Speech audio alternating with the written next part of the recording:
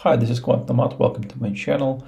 In this video, I want to show you one of the scripts I created, and I think it can be interesting for people who trades a lot and who automate a lot of strategies for a lot of symbols from TradingView. So it's sort of like a screener that actually allows you to automate multiple symbols from one script. And let me explain you what I mean by that. So let me stop rolling my alerts for now, just not to overwhelm my chart. So here is the screener, and for this example I did it very simple. So I just display symbol, price, moving average, and whenever price crosses moving average, we receive short or long signal. But what's interesting is what I do inside the screener with this information. So I just kind of collect these short and long signals, these are highlighted ones, and then I separate them and I send them one by one to a tool that actually trades for me. And I can show it to you how I do that. It's quite simple. So here's the logic of the screener, and on purpose here, just for simplicity, I limited the screener to 10 instruments, but actually there is nothing limiting you to use 40 as TradingView limit for security calls are 40. And in the screeners, so this is pretty similar to my multiple indicator screener that I have already published it on TradingView. What's different is that how I do this with the orders. So I create here kind of another order array, and I assign it empty for now. And in the screener, when I go through it, actually the bar is last.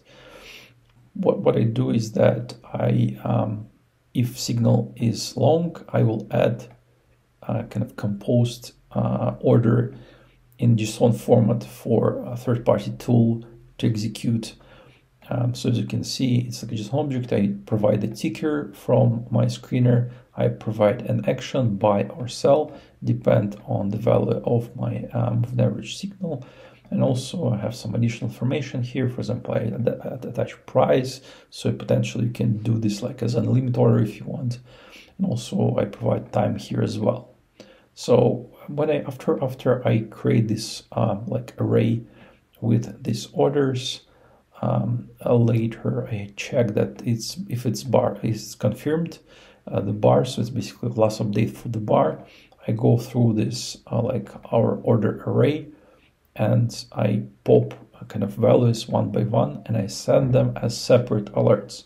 So what's happening is that, so for what this allows us to do is that if you have like standard system, I'm using kind of like trader post, for example, you can automate multiple instruments at the same time. So as you can see, here are some of examples of my alerts.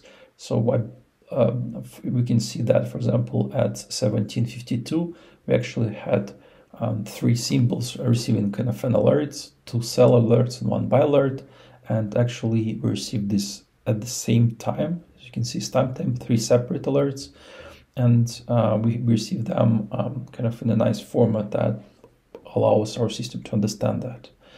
And if we'll go to our, this is a trader's post, and I'm not affiliated, just using it for an example. If we'll update it, we'll see that we have here multiple orders for like all 10 instruments I have in this screener, and actually they come only from this kind of one alert. So as you can see, it works pretty fine. So it managed to understand all the orders from my screener. So it seems to work pretty well. So now let's speak a bit about limitations and issues of this approach. So it's all kind of looks cool, but there are few issues. The first one is that TradingView actually has limitations on amount of alerts you can send in, I think it's like 15 alerts in like 3 minutes. And if you send more, your alert will be stopped out. So it definitely won't work if you have very frequent trading. For example, here I'm using 1 minute bar just to kind of show that it actually works. fine. But for example, even on like for 10 symbols on 1 minute bar, I was topped out a few times easily. So how to solve that? So I think using kind of higher time frames, obviously, and also maybe in the code you can write like a small, like a piece of code that will check that you have more than 15 alerts in 3 minutes. Probably it will delay some of the alerts to send them after. Of course, you will miss your prices, but at least you will be able to avoid this kind of TradingView limitation. Another one that I found is that actually we receive here sometimes kind of alerts at the same site, and we should not suppose to get them. So here, for example, here's one of the example. Here we have Dodge BTC long alert, and after that, here you can see in 1 minute we have another one. So it shouldn't supposed to work based on the logic of my script, because it just goes long or short.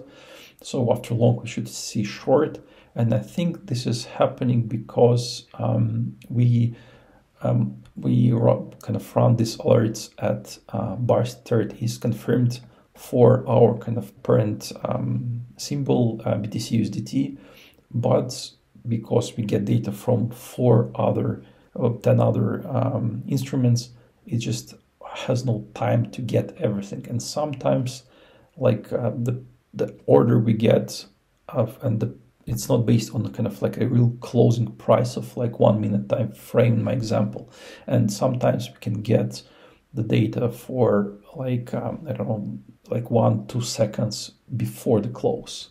So of course, if you go to higher time frames, that might not bother you so much and you won't see so many issues like that, but you need to understand that actually what you're getting here is not, completely true. So sometimes you might have a bit of discrepancy between what you see on TradingView and what you see in your orders. So always just be prepared to check that.